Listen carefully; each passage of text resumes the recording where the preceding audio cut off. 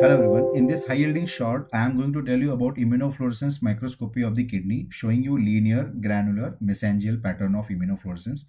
Linear pattern is suggestive of antibodies when they are causing damage to the basement membrane. Granular is because of the immune complex mediated damage of the kidney, and mesangial will be mesangial deposition of the immunoglobulin. So linear pattern, when antibodies are damaging the basement membrane, you are going to see linear homogeneous green immunofluorescence running parallel to the basement membrane. This will be described as a linear ribbon-like pattern of immunofluorescence, and example will be Goodpasture syndrome. Granular pattern, you are going to see it is because of immune complex, and that will be showing you green heterogeneous granular appearance, which will be seen in PSGN, membranous glomerulonephropathy, and MPGN. Right, mesangial will be showing you mesangial deposit in between the mesangial capillaries, and that will be seen in IgA nephropathy. If you look at the microscopic view, now you can see these are the linear homogeneous green immunofluorescence,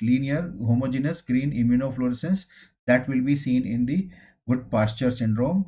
Right, this is the, you can see these are the heterogeneous green color. So granular heterogeneous green immunofluorescence seen in the granular immunofluorescence seen in the PSGN, MGN, and MPGN. And this you can see in between the capillary lumen, there are these yellow green deposits, which are the green immunofluorescence between the capillary loops, and this will be seen in mesangial immunofluorescence seen in IgA nephropathy. So keep learning, enjoy learning, best wishes.